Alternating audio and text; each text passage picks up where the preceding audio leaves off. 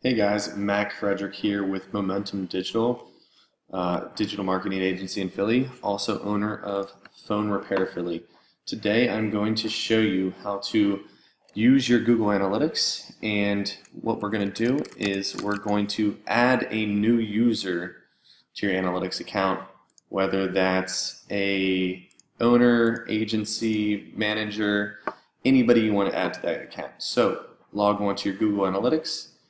Go down to the website that you're working with, and for this example we're going to choose Phone Repair Philly.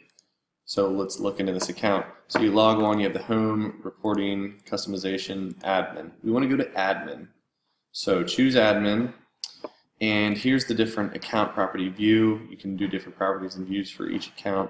Phone Repair Philly is the account in question here, so we want to choose Phone Repair Philly. User management.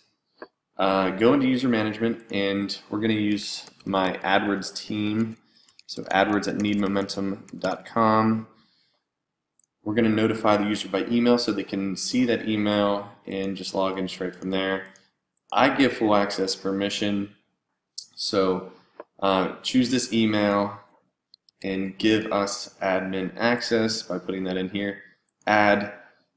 That user will then get permission and they will be added to the site. They're going to get an email about that. This is Mac with Momentum Digital here in Philadelphia. That was how to add a new user to analytics so that they can go into the analytics and dissect that website data. Thanks, and have a good one.